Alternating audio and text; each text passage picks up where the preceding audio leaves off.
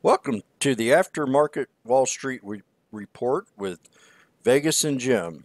Today's date is 10th month, 8th day of 2018. Hello, Vegas. How are you doing Hello. today? That was an interesting way to say October the 8th. October the 8th? Okay, well, guys, we have quite a few things to cover today, and we don't want to be long-winded because we try to keep it short and simple and fresh, like Jim likes it. So, the first one we'll talk about today, guys, is ALT. Well, let me tell you, I wasn't too happy about that one today because that was a swing trade from Friday, and that stock had an offering. And they had an offering today for 25 million registered shares, made the stock, the stock pre-market was going so well. I mean, it even went to like $10, and I thought, wow, this is a great swing. And of course, nice little slap, and the offering gets announced, and I'm like, are you kidding me? This is such BS. So the stock did pull back. They have an offering price of $5.40 for one share and a warrant to purchase of one share of common stock. The offering, interestingly, closes on October 10th. That is a really fast close. Sometimes these offerings take a month to close. So this one's just closing in a couple days. I know a lot of people are probably stuck in the trade, right, Jim? Yep. So maybe you could help look at the chart and see what happens or what you think's going to happen with the stock and maybe give some support and resistance levels. Some people may not be selling the stock. They want to see this, recover after the offering, if in fact it can. Yep. So I'm going to turn it over to Jim to talk about the chart and see how we can best guide people. I can tell you that I'm still holding some because I sold at the high, but then I thought it would go. I thought it would go higher, and of course, but I was going to put a stop loss, and by the time I was ready to do that, this thing pulled back. So lesson is put a trailing stop in. So anyhow, I'll turn it over to Jim now to talk about this chart. Yep. This has been like a roller coaster ride, or maybe Humpty Dumpty fell off the wall, one or the other. But we were all excited about this Friday.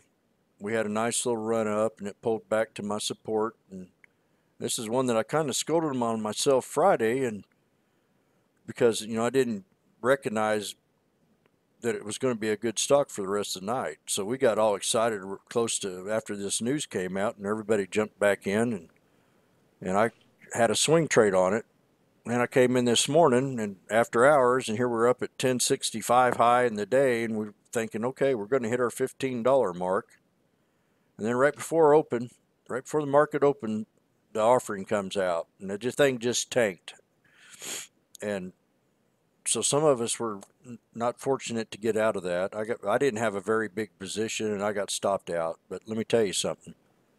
Uh, this disturbs your confidence, not your confidence level, but I mean it disturbs your path, the way of thinking when it comes to day trading. So me and Vegas called this at the bottom. We thought it was going to reach 540 today, so that's what we're looking for right now. We want it to touch back to 540, and I think it's going to consolidate in this area for the next 2 or 3 days until that offering gets closed. And once that offering's closed, we'll probably get a little bit more bounce back up. But I'm taking it off my watch list, ALT. Okay. Hopefully you're okay there, Jim. A Um, little itch in my throat. Excuse me. Next one we're going to talk about is ears. Yeah. EARS. So that one had a nice little run today. That was actually, we called this many times in the room. But this opened up this morning at 47.08, market hours at 9:30, and ran as high as 84.95. So it didn't break 85 cents, but original target was around 80 cents. So we were quite pleased with that. I was actually thinking this could go to 90, but no such luck on ears. Now, ears is waiting for phase one data for the vertigo uh, treatment. And so waiting to hear on that. Some people feel that news is imminent and maybe a PR would be coming soon. Don't know. And we're just playing the chart action. So I actually got stopped out on my second round of ears. I went in at 71 and it pulled back to 65 and I was out of the trade. So I didn't continue or swing trade ears. So I think it should still be on watch though, because the volume was really good and it's a really small float. So who knows what's going to happen on this one. And maybe, Jim, you can certainly review that chart there as well. Yeah, ears here. We had a couple nice little positions. I mean, right out of the gate, Vegas knew this thing was on fire, and we could watch through the tape, and it just ran all the way up. I mean, it was no holding back. And on the way up, it kind of pulled back a little bit and created a little support here at 67 cents. So I drew me a little trend line right there once it pulled back there, and called that my first support the rest of the day, or my second. Well, once it hit that, it bounced all the way up and created that new high. So we were pretty well bullish. And Vegas and I were calling each of these resistance lines as it went up. And these are pre-existing from a previous run. So it pulled back, and I want to let you all know this week I've added the 100 SMA to my charts here. So I'm going to be playing off that 100 SMA along with the 50 and the 200.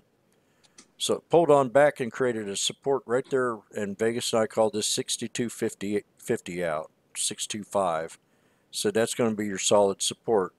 So later on, it bounced off that thing, went back up to that resistance level at 78, which we called, and it pulled right back to that same support level here at close, right there at 625, and then we started bouncing up into the after hours. So we're keeping ears on watch. So keep your ears wide open for us calling it out. Maybe on Stock Twits, we might post a few charts in there. But so I'm just going to watch this tomorrow and see if we can keep the same price action going. And I'm going to try to find me a channel, and I'm going to flip this baby. And this is ears. And Ears. the next one we're going to talk about is one that we love to hate, one that we hate, and then one that we hate to love, all in one. Yeah, so IGC, so India Globalization Capital. I'm wondering because if you guys watch these videos, I mean, we showed you a picture of the office in Washington, D.C., and the stock today opened up at 4.99 market hours, obviously, and went all the way to 6.78. Now, I didn't catch this honestly myself till 6.21 because I wasn't really watching the stock. And because I kind of thought, oh my God, this stock is crazy and too risky. Meanwhile, this thing's going. Now I'm wondering, do you think they got a new office? I mean, maybe they got a new office and they're actually in a real building. So, I mean, I don't know what's making this run. Nobody knows what's making this run. um, There's no news. There's nothing. So, I mean, Jim, what do you think? Because you were right like, now, you right were now, amazed at this too. yeah, right now we're having a little knife here. I want you all to look at this. It's touching down. This is part of my case study. We have the 50 and we have the 100 and we have the 200 SMA. So right now we're bouncing off that 592 at 200 SMA. So if I had, if I would might consider to get in at this level right here because it's touching that little SMA. And look at right here where it had that high this morning. You see where it's kind of touched deck right there. So I'd call that a pretty solid support. Now, like I said, I took this off my watch list Friday. Vegas was in the room and she started noticing the volume Friday. She kind of caught her eye. And she said, Jim, we got this off of our watch list, but she's seen the little volume spike, and it kind of come to her attention, brought it to her attention, and it pulled back down to that 416 cent level. Well, this morning right out of the gate, man, it started bouncing up off that 416, and we were just laughing it off all day. But then, a person has to take something like this serious. Sometimes the news ain't all about a stock. Sometimes it's about volume over price, and that's what you're seeing today. Because the news, if people pay attention, they would know that this is going to be a crummy play. But maybe my mind's going to change about it now. But here's IGC. Keep it on your watch list. It's pulled back to that 200 SMA on a daily 1 minute chart. And don't forget, I added that 100 on my SMA this week to do a case study. So there you go, IGC. Okay, so next is we traded PEIX today. Oh And yeah, let me tell you, that was a really good one. swing. We actually even swing traded this one, and the reason we liked it is, someone did mention that Trump was looking to provide a pro ethanol measure apparently tomorrow. So apparently he's expected to lift the ban on summer sales of the ethanol blends of gas ahead of his trip to Iowa. We'll see if that actually happens. That's the talk. And if you guys don't know, Iowa is the largest U.S. producer of ethanol. So that's big news. So as a result, we noticed some of these tickers that are related to ethanol were moving. So PEIX is one. Jim's going to talk about the chart in a second. But also connected with that is also AMTX, and also people are watching GIVO. So keep an eye Oh on wow, this. look at that Yeah. look at that spike after hours on PEIX. I'm looking. So 309. yeah. That's So impressive. this was alerted here in the room at what price? Do you remember? Well, I said I was getting in it at 282 right before the bell rang. Yeah, so we were reviewing this in the group, and this was alerted during the day by Overnight King. Actually, he liked it at let's see, 274, and he was going to buy any dips he could all the way down to 268 because that's where the support was, and his target was $3, and bingo, he got his target. And So and I like it. and I'm looking at the yearly chart here, and we bounced off at 50 SMA on a yearly daily, and I was calling these resistances out. Next one, and like an idiot, I didn't really get involved in the trade until later in the day. I had a good chance to get in there at 250, and I should have had and jumped on in this trade, but I didn't. So I'm swinging this. I think I can take this thing up to 314. Looks to me like after hours we kind of almost come right to it, to that 314 level. We have a high. Oh, look at there. We bounced up above it now since I've been talking about it. We're at Yeah. 318, so I hit my resistance. And now I'm gonna, being I've got everybody on here, let's see if we can find us a new resistance real fast for this sucker. So I'm going to pull up that Yeah, year's chart, and I got that'll be helpful. that 314 hit that 200 SMA. So we're going to bounce up just one more little trend line up here. Let's take it to 230 tomorrow. Let's have No, that on three. our, You mean 330, Jim? yeah, Right? 330, 330. We don't want to short this. I'm getting excited. Yeah. 330 and 340. So play, and I've got these. Yeah, hey, well there you go. Can't beat that on a good summer day, fall day. Yeah. Well, you know what? I like it. So far, so good. Yeah, and hail to all the farmers out there, but I like it a lot now. you know, Yeah. I like it a lot more now. I'm up 30 some Well, cents.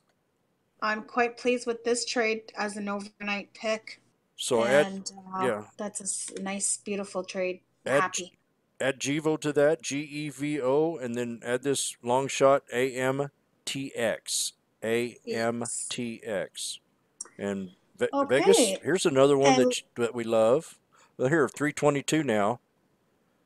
Man, yeah. our next target on PEIX is 327. All right. Okay, so let's go to MNGA Vegas. You Oh have the yeah, reins. Magni Gas. So that one you guys know was a nice little runner last week, and today I noticed them on it. I'm like, you know what? A lot of people sold their shares last week, made money. Some people doubled and tripled, so congratulations. But we spotted this around 33, 34 cents, shared the idea, and I'm looking honestly on this one, looking for at least 40 to 45 next, maybe even 48. But I'm going to let Jim show the chart and he can give us a little bit more details there. But those are kind of the numbers I'm looking at. and swing traded this one overnight for a potential move maybe tomorrow. Yep. Now Vegas and I called this out in the room a couple weeks ago at 14 cents, and I started noticing some movement on it. And this has been a stock that she's had in her pockets for a while now, and she's fairly confident in it. And they're bringing in profit. So we took this thing and it ran all the way up to 73 cents on that call. Now we've had the consolidated period, and it really ain't been that far away. It's only been 4 days ago. And each day it's kind of bounced up. The day after it had a pretty nice little bounce up there to 5.4, came right back down, consolidated. And then we had a good little consolidation on it Friday where it just didn't really do much. It just came down and then hovered in a little channel. Well, today it hovered in that channel again and finally broke out at the end of the day. So this is one we want to keep on watch. This is one that Vegas is currently holding. And this is one that I probably should have been in today, but I was flipping so many other stocks today, I just didn't want to get ahead of myself. I only like to do one trade at a time, sometimes two. And so this is MNGA. And I want to give kudos out to a guy named out there named Lizard King. He brought up, we brought up IGC the other day, and he got in that thing this morning, and I think he made a killing on that. So Lizard King, kudos to you on Yeah, IGC. he sure did. I think he got in there at 565, so Yeah, he he did did. a He real tore it good up, trade. He did great. and he went against our best wishes. And that's what you do when you have a stock that you have the volume over price. So I just wanted to bring that back up. And Yeah, definitely. So that was our good little updates there on the markets for today. Not as much as we normally talk about, not too much information because some of the action on the market was a little bit slow at certain times. The SPY was red, then the SPY recovered, turned green. So the market started to wake up a little more. So, some of the other swings that we talked about before, like FPay still on there, and BLPH is on there. So, some of these things take time for the move. So we'll see what the market shows us tomorrow. And I want to thank everyone for your great comments. I'm hearing people are learning, finding the videos helpful. That's what it's all about. If you have suggestions, don't feel shy.